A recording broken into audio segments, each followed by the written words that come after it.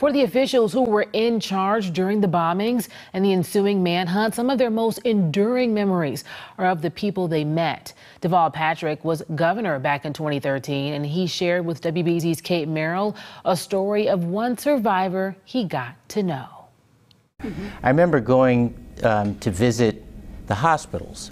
So I thought, well, maybe I'll go around and visit those who are able to take a visit just to comfort them. And in each of the hospitals, the first I went to was MGH. The hospital leadership convened before I toured some of the patients, and they were exhausted, of course. But one of them said, you know, you realize that that many of the injuries were injuries that would cost life in a lot of other settings, but that everybody got to the right hospital for the right level of acuity in time. I think the first surgery was like 9 minutes after the first bomb went off. And I said, well, first of all, we were lucky in this sense because it happened at a place where lots of ambulances normally were aggregated near the finish line. And I remember one of the leaders at MGH saying, actually it was more than that, and I said, well, what else? He said, well, we just practiced your plan. I said, I'm sorry? He said, there was a plan for a major disaster, what kinds of injuries would go to which of the hospitals. Of course, we have extraordinary healthcare services here. Right. It's another blessing. But they had practiced that, and they executed that. That plan was my plan. It was the team's plan. Yeah. But you know, there were ways in which we were more ready, I think, than I even appreciated. And I'll tell you one story. There was a woman I went to visit. She was between some number of surgeries on her leg. They were trying to save a leg that she ultimately lost. And she reminded me, you know, I always say Boston is a village masquerading as a city.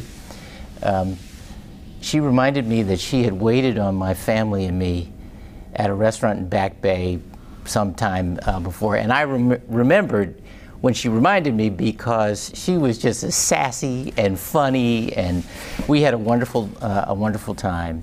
And she introduced me to her boyfriend who was there, and we talked about how she was feeling. She said, I really appreciate your coming by, and I said, we'll stay in touch. And when the president was here, I was taking him around to visit some of the patients, and you know, it's the president of the United States, not interested in me. So I stepped back, and he was saying hello to people, and apparently he said to her and her family who were there, is there anything I can ever do for you? And she apparently said, I've always wanted to go to a Cubs game or a White Sox game. If you can get me tickets, I wish you would. So that's the last I hear of it. Hilarious. So the end of the summer comes, and I'm invited by the then governor of Illinois to come out to Chicago because they have renamed the street that I grew up on after me. And there was a beautiful ceremony out there. All these kids from the local school had come out, and I'm standing in front of you know, the tenement I grew up in, talking with a couple of the folks who were there, and who comes rolling up in a wheelchair? But this woman I had met at the hospital, and I said, what in the world are you doing here? And she said, well, the president came through, he got us these ball tickets. So we were here, and we opened the paper to see what was happening, and we saw this occasion was happening. We thought we'd come down, and she said something really, I mean, first of all, I was blown away she was there. She said, you were there for me, I thought I should show up for you. We have a sense of community here that we don't often acknowledge, we don't often call it up, and we don't often appreciate that sense of community goes.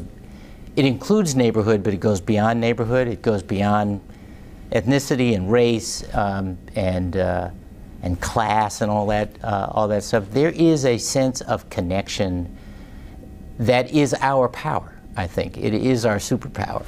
And it is true of this town, it's true of this region, it's true of this Commonwealth. I feel so proud that everybody brought their best. People who had official roles and regular citizens, they brought their best. You know, it's worth remembering we have that capacity.